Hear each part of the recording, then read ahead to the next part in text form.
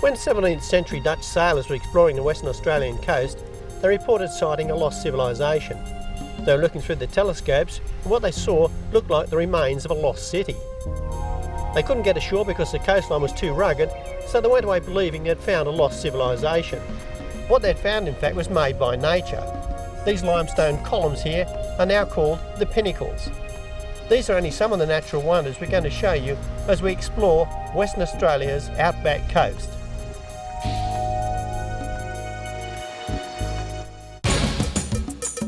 Travel with us along the Outback Coast and take in Western Australia's famous wildflowers. We walk spectacular gorges, see rugged coastlines and shipwrecks, sail blue waters, feed dolphins, dive for pearls, chase sharks in a helicopter, fly over Steep Point and visit the most westerly point in Australia, see wildlife up close, get flooded in at Mt Augustus and find out where the outback meets the sea. Nambung National Park is 250 kilometres north of Perth. Before we venture north, we're exploring the amazing Pinnacles Desert, the most popular area in the 17,000 hectare park. It's easy to understand how sailors at sea could have mistaken these golden columns for crumbling ruins of an ancient city.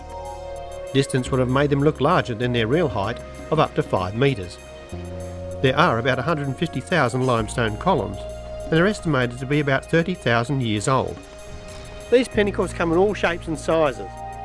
Fat, tall, skinny. Look at this one here. It definitely does look like some sort of castle, that one. The pinnacles are gradually eroding away, as you can see here on the ground. All these little tiny flakes that have actually dropped off. So the limestones are gradually just fretting away. I suppose in many, many millions of years they'll get smaller and smaller and disappear. The wind and erosion that created the pinnacles is gradually eating them away, particularly on the exposed hill areas. These uncanny formations were created by water interacting with sand, quartz and limestone. And what we see today are the eroded remnants of a once thick limestone bed beneath the golden sands. Probably the best time to view the pinnacles is either sunrise or sunset, and the sun is setting now.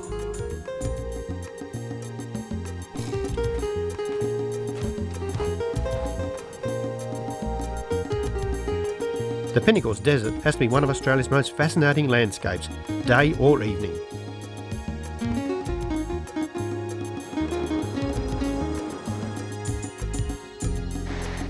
Western Australia is known as a wildflower state, and for good reason. As we're driving north, we just see beds of wildflowers everywhere. In fact, beside the road, it looks as if they've been planted out like a garden. Some tracks in the area are completely covered in yellow paper daisies. A walk through the surrounding countryside reveals millions of flowers carpeting the entire landscape. It's almost impossible to believe they just grow like this each year, creating a rainbow of colours in all directions. We're lucky. We're told this is the best season for about 6 years. It's great to see the unusual kangaroo paw in the wild. This is Western Australia's floral emblem. At Coomberdale we drop in to see the Western Wildflower Farm run by Rhonda and Arthur Tonkin. Farming Australia's native wildflowers is becoming a viable alternative to regular farming. The Tonkins plant out about 8,000 banksia plants on the sand plains of their farm each year. It's against the law to pick wildflowers, but here it's okay. The Tonkins have special permits to grow and harvest the flowers. Margie has a passion for flowers and eagerly helps Arthur collect a bunch of banksias. Back at the processing area, we meet Rhonda Tonkin. Rhonda, what happens to the banksias now? They'll be brought in here and dried, and then we'll be exporting them to Italy. We're looking for 1 million stems to go there, and a lot of the banksia goes into Europe, and it's sought after and a very special flower for bouquet work there. Banksia is regarded very highly. The export of dried flowers is a really good business and excellent for Australia to have our product going overseas and sought after as it is. In 1977, Rhonda started this wildflower business as a hobby, and now it's a great success. So if you want some wildflowers, pick them here from Rhonda's collection, not in the bush. Wildflowers are a huge drawcard to tourists to Western Australia. and in the months of August and November you'll find flower enthusiasts travelling what's known as the Wildflower Way, which passes through the wildflower town of Mullewa. Western Australia's wildflowers come in all shapes and colours, but the most amazing sight you can imagine is a spectacle of billions of paper daisies covering thousands of hectares. It's a dazzling sight and something that stays in your memory forever. Everlasting paper daisies come in a variety of colours, including white, which just looks for all the world like fields of cotton balls swaying in the breeze. Other flowers, like the delicate catspaw, are often hidden under bushes and more difficult to see. We have to walk through the countryside to find the more isolated flower gems. The wildflowers of the West have intrigued visitors for hundreds of years. Early navigators and explorers took seeds and specimens back to Europe before Australia was settled. With picture postcard scenes everywhere, it's a challenge to find an elusive flower. This unusual flat plant here is known as a wreath plant, or Stockman's wreath. It's not found in very many parts of Western Australia, just around the townships of Mullewa and Penda. It's quite rare, in fact. This is just a small little daisy that's growing out in the middle of it. That's not part of the plant. It does look like a wreath, doesn't it? The wreath plant is one of Western Australia's most striking wildflowers, and it is a bit difficult to find. It grows best in disturbed areas, such as this old gravel pit. It certainly is a very memorable flower. The Northwest Coastal Highway takes us through a primrose landscape as we head north to explore Kalbarri's amazing gorges.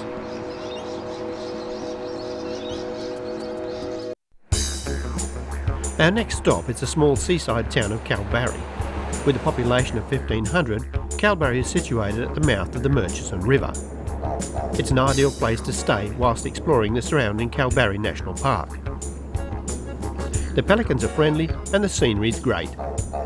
From the small township of Kalbarri, we're going to explore some more natural wonders, starting along the spectacular coastline. The river mouth is a good place to start, where you can fish, watch the wild ocean, or get right into it at Jake's Corner, a world-renowned surfing spot with great left-handers. I'm not sure if that's the surfers or the waves. It looks pretty good to us, but the surfer's dog has seen it all before. Whether you're catching them or copping them, the waves at Kalbarri are pretty awesome. Whereas Wittakara Creek is not known for its waves, this picturesque spot has a direct link with Australia's past.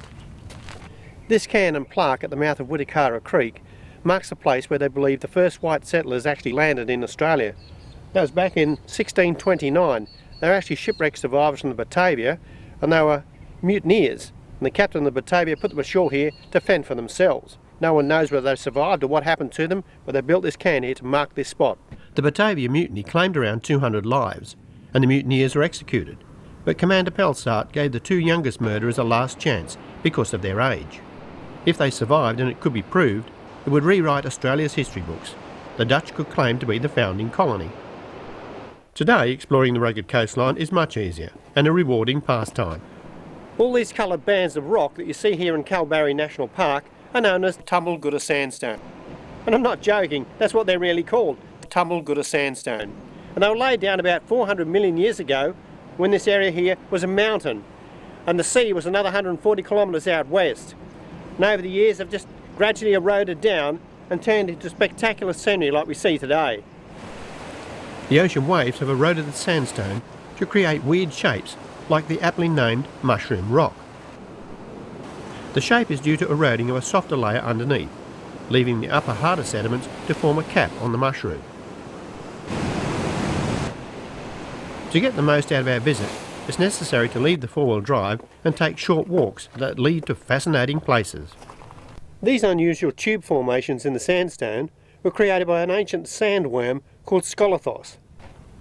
The worms lived 400 million years ago and dug vertical burrows. As sediments were layered down, the worm extended its burrow upward, filling in behind with sand. This compacted sand was more resistant to weathering, creating the unusual tube effect that looks like drizzled icing on a cake. The layering and weathered sandstone cliffs are most obvious at Pot Alley, named by early cray fishermen who lost lots of cray pots due to water depth and rough seas. A little further down the coast, the cliffs get more rugged and rise to heights of 100 metres and more. This sea stack is called island rock, a classical feature of this type of weathered coastline. This sea arch is known as Natural Bridge, and it's probably the most photographed feature on the coastline.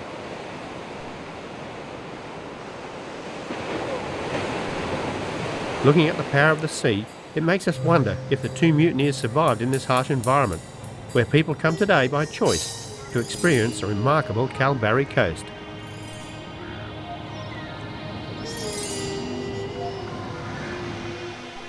About 50 kilometres inland is the Loop, a huge 8-kilometre loop in the Murchison River. We're going to explore the Loop and look at how some of this fascinating area was created. Next to the river at the bottom of the loop here, you can see these ripples in the stone. They're quite solid. They were created millions of years ago when this was a mud flat, and the water's caused these ripples to sit there, then it's set like concrete over the years. And not far away, there's more unusual marks in the rock. These funny little tracks in the rock here were actually made millions of years ago by an ancient form of centipede. They look a little bit like tyre tracks, only miniature. Geologists say this section of the Australian coast was lifted about 300 metres above sea level by an upheaval 150 million years ago. It's estimated it would have taken a couple of million years for the wind and waters of the Murchison River to carve this deep canyon in the colourful soft sandstone. This overhanging ledge cave is part of the way around the loop, and it's an excellent example of Tumblegooda sandstone. You can see the banded colours running through it. Each metre in depth of sandstone represents about 70,000 years of formation, and the soft sandstone has been weather-worn over another couple of million years to create this large overhanging cave with its rainbow colours. We're back at the top of the sandstone ridge overlooking the loop, and the view downstream is breathtaking. Nature's window attracts us like it does every other visitor to the park, and we must take a photo, of course. The 186,000 hectare park is home to a variety of reptiles, such as this beautifully patterned monitor lizard.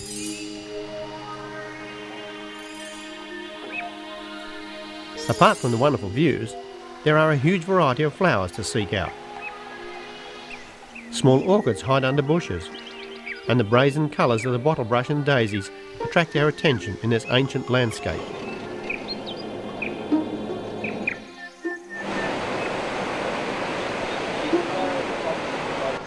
The view from the Z Bend lookout is absolutely fantastic, and at the moment there's a lot of water running down there, apparently the most I've had for a long time.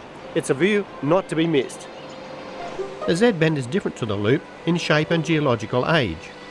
The rock strata here is about 1 million years younger, and further upstream we come to Hawk's Head, a prominent overhanging rock that from certain angles looks like a hawk's head. From here we get another view of the mighty Murchison River that has its source 400 kilometres inland near Meekatharra. It's definitely one of Western Australia's great rivers.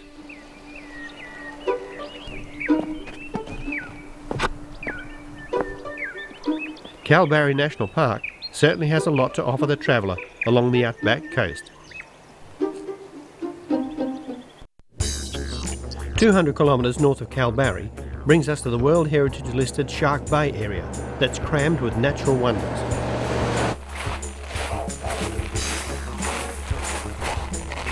This is a crunchy beach. In fact, it's a shell beach. There are absolutely billions and billions of tiny shells here, and it's taken about 4,000 years for these shells to build up here, and they're about 5 metres deep and still piling up. This unique beach is made up entirely of small shells. The high salinity of the water here means there are few predators to eat this small burrowing cockle, and when the shellfish die, they form a massive underwater bed of white shells. The gate at Hamlin Pool Telegraph Station gives us a hint of what's to be seen here.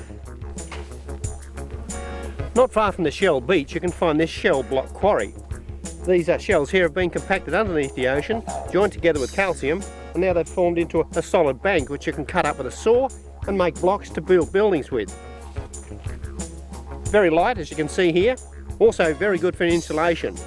They only use it these days for actually restoring some of the old buildings that were built back in the old days when this was the only building material they had in the area. This solid bank of shells are a compacted form of the burrowing cockles that make up the shell beach. These blocks are so light you can pick one up this size, pretending you're Superman. Try doing that with a concrete block. And just nearby you can see life on Earth as it was 3.5 billion years ago. We're at Hamlin Pool, and what we're looking at here from this boardwalk are called stromatolites. They're very, very ancient, very, very rare, and very inactive. At least that's how it looks from here. In fact, there are billions of microscopic organisms hard at work building these underwater stromatolites. Up to 3,000 million individual organisms live in each square metre. Too small to see, except with a microscope, they resemble the oldest forms of life on Earth, and they live here because the shallow water has a very high salt content. These are living fossils, and all I can say about that is, I hope I never come back as a stromatolite. Our next stop is Denham, the only town in the Shark Bay area, where we get to see an example of shell brick construction at the old Perla restaurant. This area has many historic connections with the sea. First came Dutch navigators and explorers. In the late 1800s, Denham became a thriving community, centred around the pearling industry. The old pearling lugger on the waterfront is retired now, but a new generation of pearl farmers with modern equipment are still diving for pearl shells. We're going out with Jeff and Rob from the Blue Lagoon Pearl Farm. Well, here we are, we're just about to go down and get the wild shell from the bottom. We'll get about a couple of hundred shell ready for seeding. The live shells that Rob is collecting grow wild in the waters of Shark Bay, and this is a once-a-week job. The divers work 3 hours gathering, then take a break before doing another 3-hour stint. And on a good day, they can collect 1,000 shells.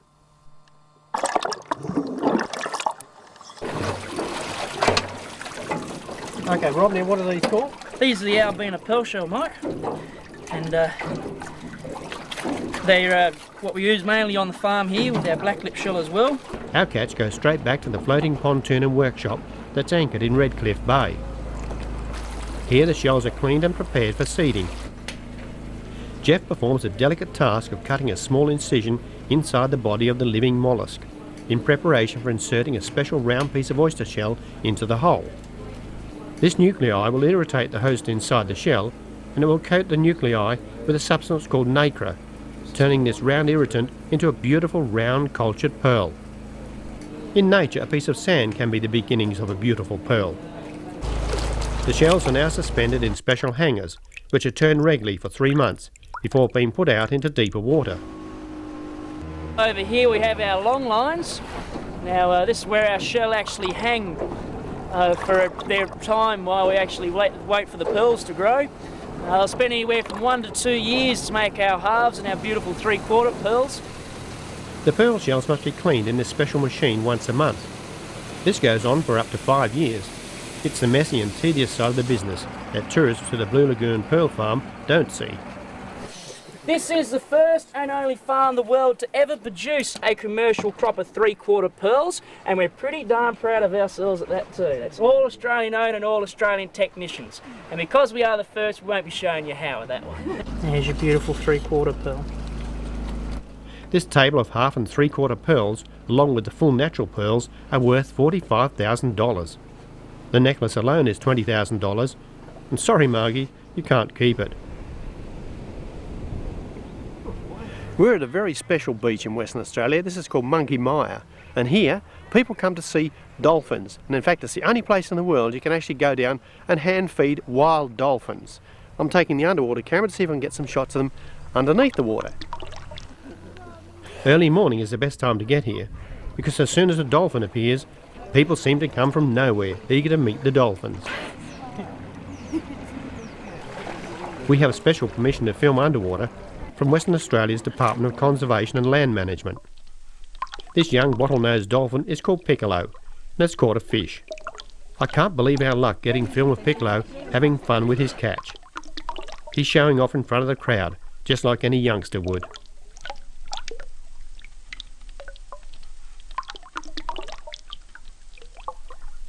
Wild dolphins have been coming into this beach to interact with humans since the 1960s, and it's now a world-famous occurrence.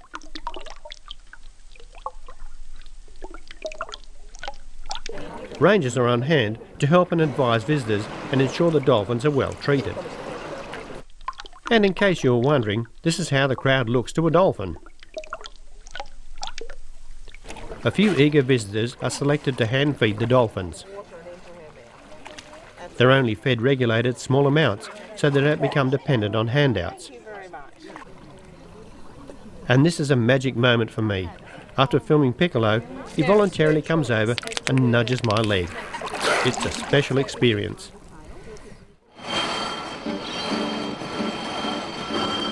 Another great experience is to take a sail around the waters of Shark Bay. Leaving from the dolphin beach, we get a different perspective of the area, and we even have a dolphin escort out into the bay. This 60-foot sailing cat is the ideal way to relax and experience the area. There's also a possibility of seeing a mermaid, or at least what early sailors thought was a mermaid. It is possible that some dugong may be sneaking onto this bank with the tide. The dugong, or sea pig, grazes on the seagrass beds that cover 1,000 square kilometres of the shallow waters of Shark Bay. Dugongs by nature are timid mammals, and it's a rare privilege to see even a glimpse of them. Today we're lucky, and ahead is a mother and calf slowly swimming in the shallow water. In most places in the world, dugong have been hunted to extinction. Their meat is much sought after and tastes a bit like pork. It's been estimated that around 10,000 dugongs live safely in this World Heritage protected area, a unique natural wonder that's here for future generations to see. For over 100 years, Peron Peninsula was a sheep station. Today it's a national park. We're just entering the four-wheel drive section of the Francois Peron National Park. Before you go any further, they suggest you deflate your tyres a little bit, put your vehicle in four-wheel drive, and this helps protect the track. Peron Peninsula juts north into the centre of Shark Bay.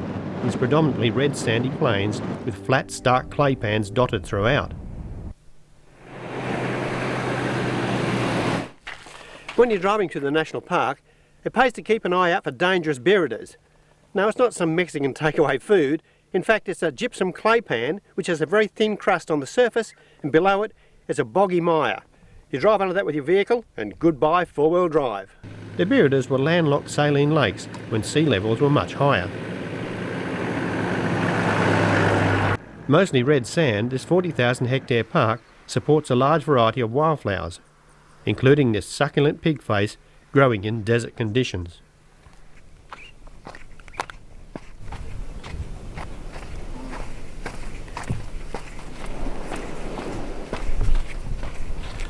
We're on the western side of Cape Peron, and I just feel like I've walked across the Simpson Desert or something like that with these red sandhills. And this is where the outback meets the sea. The red sandhills here run down to the beach and the water level here. Amazing stuff. This is where the Outback Coast name comes from, where this red sand runs down to the beach. And what a fantastic panorama it makes. It's so different to any other seascape I've ever seen. I just love it.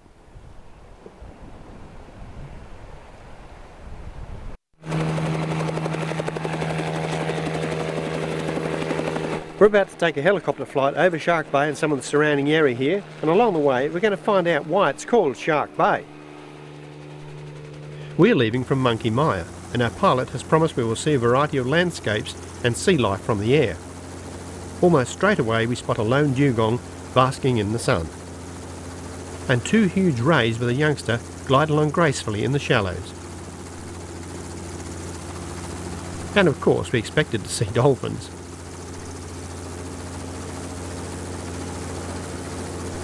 But we were not expecting anything like this. What at first appears to be a lot of fish in the shallow bay turns out to be an amazing number of sharks.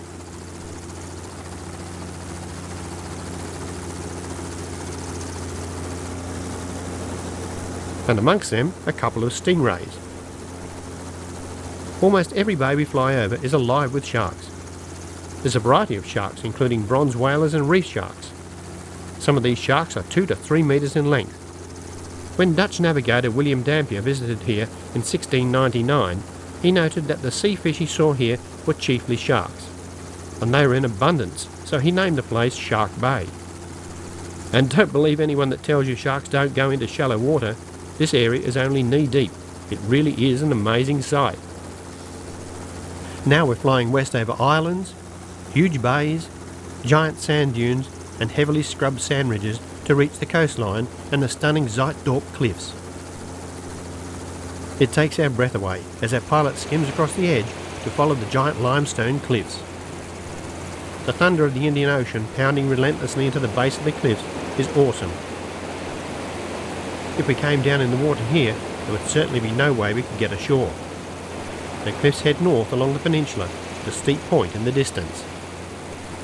The Zuiddorp cliffs reach heights of 170 metres and stretch south without a break almost to Kalbarri, 200 kilometres away. A formidable coastline that takes its name from the Zuiddorp, a Dutch merchant ship that was wrecked on these cliffs in 1712 with 250 people aboard. There is evidence of survivors, but their fate still remains a mystery today. Shark Bay is described as one of the most fascinating places on Earth, and it's certainly living up to its reputation. Seeing Steep Point from the air makes us doubly keen to drive there. It's about 200 kilometres from Denham over rough tracks. Well, the track to Steep Point's not exactly straight, as you can see, but so far it's not too bad, just a bit bumpy, slow going, but we haven't had to use four-wheel drive so far. Steep Point is only accessible by four-wheel drive. It's on Carrarang Station and they collect an entry fee. The track is very narrow in many areas and the soft sandhills can be a challenge in dry weather. This is known as Thunder Bay, and there's some big blowholes here, and the reason it's called Thunder Bay is the noise they actually make when the blowholes are working, just like a steam train. This hole through the limestone is big enough to swallow a car, so you must watch your step. The place is riddled with holes.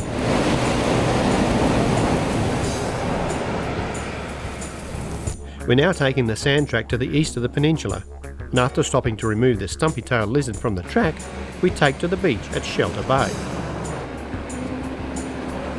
Then more rough sand tracks are leading us to the Steep Point automatic lighthouse. Across South Passage is Dirk Hartog Island, named after the Dutch sea captain who left an inscribed pewter plate to mark the landing of the first European in Western Australia. That was back in 1616. Well, this is the furthest west you can go without going into the ocean. It's known as Steep Point, the most westerly point of the Australian mainland. Last time I was here was in 1966, when I led an expedition of 5 across Australia to join up the westerly point to the easterly point, right through the centre. No one had done it before. We set out with 2 old Land Rovers and completed that task in 6 months. And I haven't been back here since. It's quite emotional actually standing here, thinking back on those days and what happened on that trip. There was no track out to Steep Point in 1966. We blazed our own trail to become the first to drive out here. Now Steep Point is visited by hundreds of fishermen and four-wheel drive enthusiasts that revel in its raw beauty.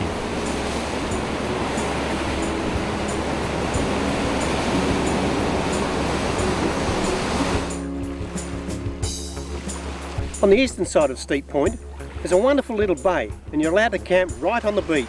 It's really magic.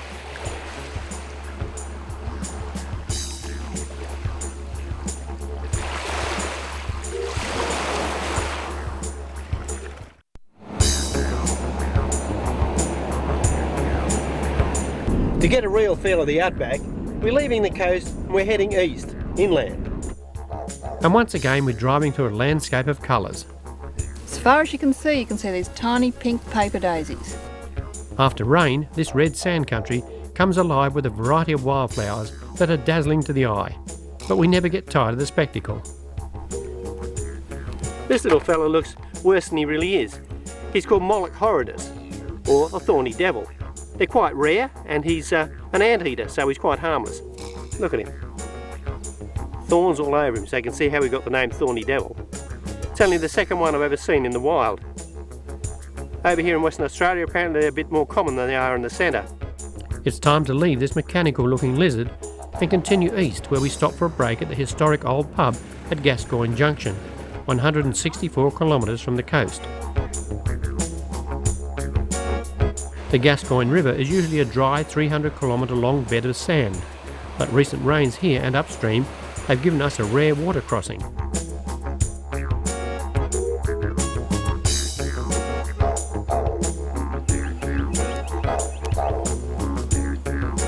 G'day Trevor, that's Mike here. Just calling to make you feel a bit envious. Yeah, guess where we are? We're at the world's biggest rock. No, that's not Ayers Rock, it's Mt Augustus in Western Australia. Twice as big as Ayers Rock in fact. Okay, I'll call you again later. Just to call in to let you know how we're going, everybody's okay? Okay mate, bye. This is a good idea to have when you're away on a trip like this, particularly in remote areas. It's a satellite phone, you can get out anywhere. And if you have a breakdown or some sort of injury, you can call up for help on this. Works really well. Mt Augustus National Park is 500 kilometres inland, and we're staying in cabins at Mt Augustus Station Outback Resort. We've arrived in time for a friendly Aussie barbecue at this low-key resort, operated by Mick and Julie Peckham. It's morning and we awake to a glorious sunrise on Mt Augustus. And during the night it bucketed down rain and all the roads in the area are closed by floodwaters. At Mt Augustus Station there's still work to be done, floods or not.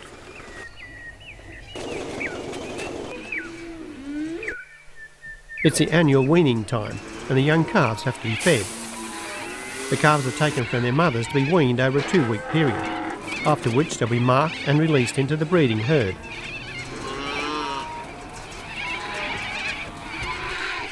The white cockatoos also look forward to this time of the year, when there's an easy meal to be had.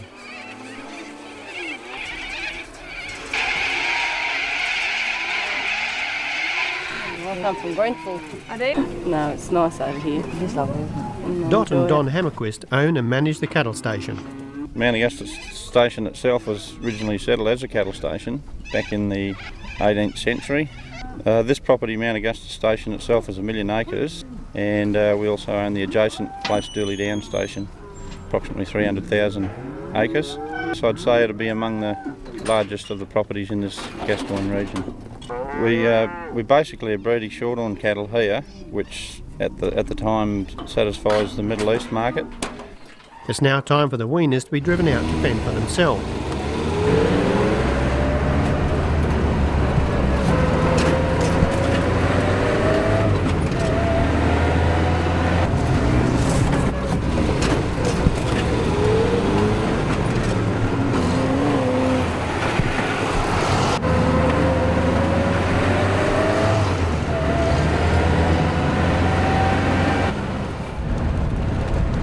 These young calves are moved into a separate paddock from their mothers, so they will now mix with the breeding herd.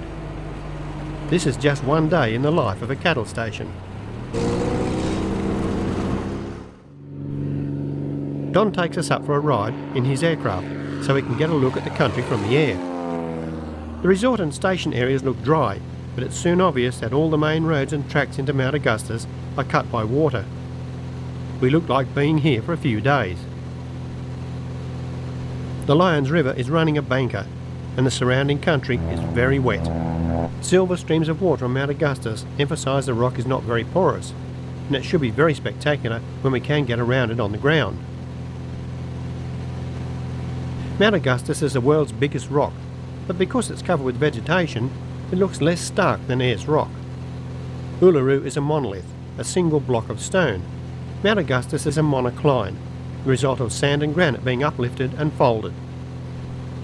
It's not only twice as big as Uluru, it's 3 times older. As we return to land, Don points out Cattle Pool.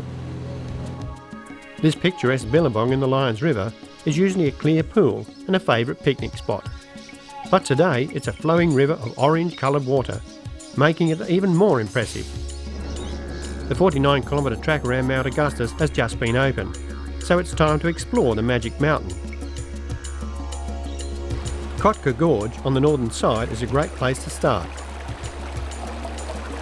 Over the past couple of days we've had about 60 millimetres of rain, which has closed all the roads in the area, but it has one advantage: it's made all the creeks and streams flow, and this little gorge here is absolutely magic.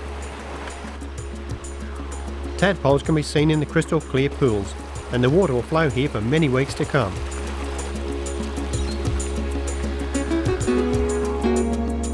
Higher up the gorge we get a better idea of the size of Mt Augustus. In 1858, explorer Francis Gregory discovered Mt Augustus and was the first European to climb to the top. This area here is called Flintstone, We're going to walk up here because there's a big rock that has some Aboriginal carvings underneath it. It's above the water there. Aboriginal tribes were here thousands of years before Gregory came along, and their distinctive marks etched into stone can be found in many locations around the rock. Flintstone rock would have been very difficult to work on.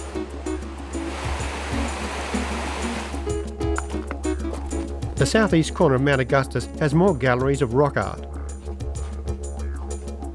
A lot of the walks around here end up with something really interesting, like this little cave here with these rock engravings in it.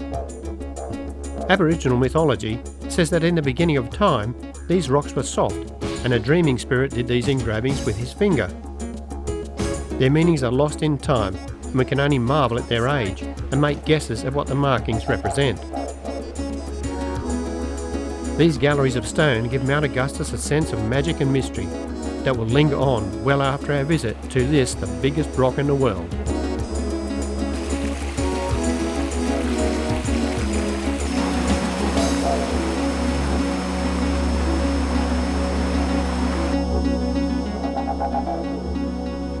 It sits 717 metres above the surrounding plain and covers an astonishing 4,795 hectares. That's big.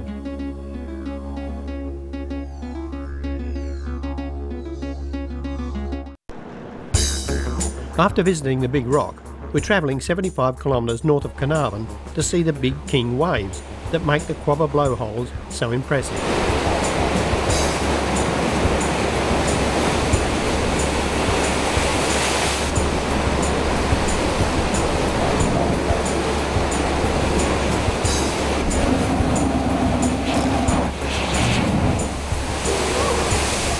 This reminds us that the Outback Coast can also be a dangerous coast, and another 30 kilometres north brings us to more evidence of the power of nature and the sea.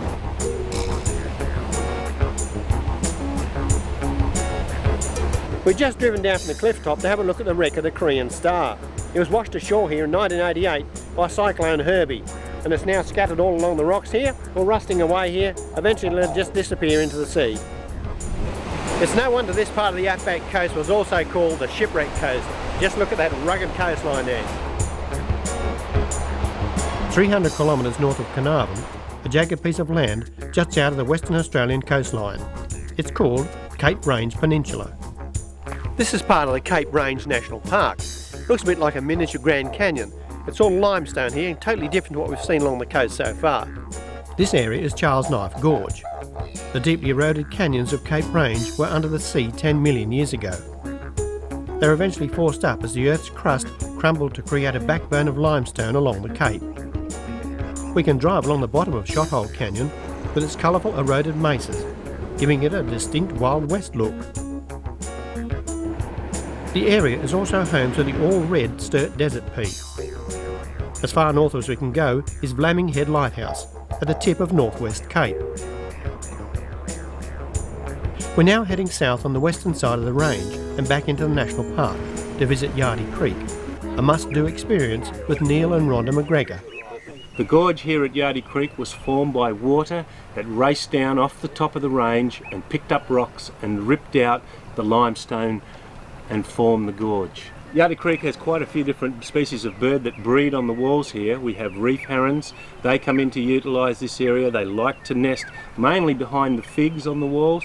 That way they get a bit of shade and also get cover. Corellas come in here because we have no big trees. Our trees here are quite small, so they utilise the gorge walls where there's holes and ledges, and they lay their eggs on those. The fairy martins are in a panic about this lizard that seems to defy gravity as it searches for nests with its favourite food, eggs and babies. Now just up in the cave we have just here on the wall, you can see the little western black-footed rock wallaby. These guys utilise the caves, large cracks on the walls here. They use them for protection, also not just from weather conditions but also from feral animals. Their biggest predator is the fox and feral cat. A very wet young ring-necked parrot just manages to save itself from the water as we reach the end of the navigable part of Yardie Creek Gorge.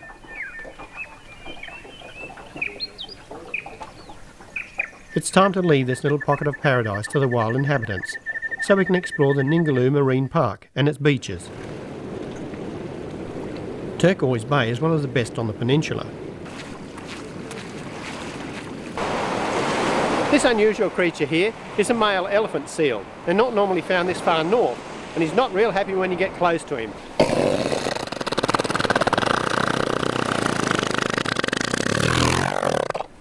Southern elephant seals feed on squid and fish, but they can also crush and eat sea turtles with their powerful jaws.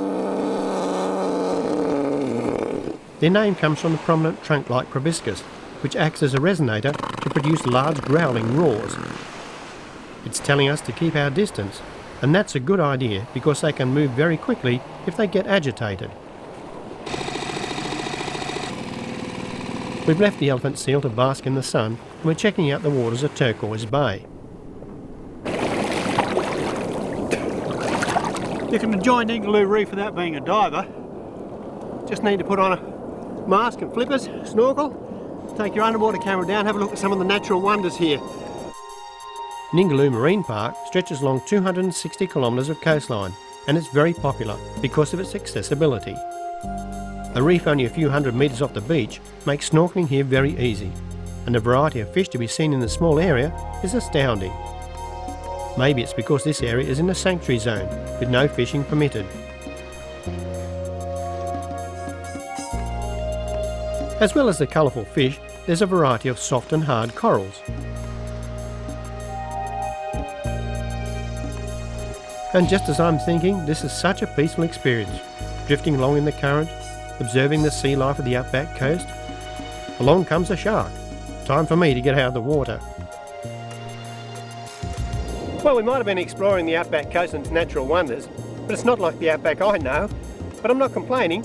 This is just wonderful, and it's a great place to end our journey. It's taken us 19 days, we've travelled 4,495 kilometres, and that's not too far when you consider the size of Western Australia. And we've used 795 litres of diesel, but it's been well worth it. The Outback Coast has some stunning natural wonders. And by the way, don't forget to join us next time we travel all over the countryside.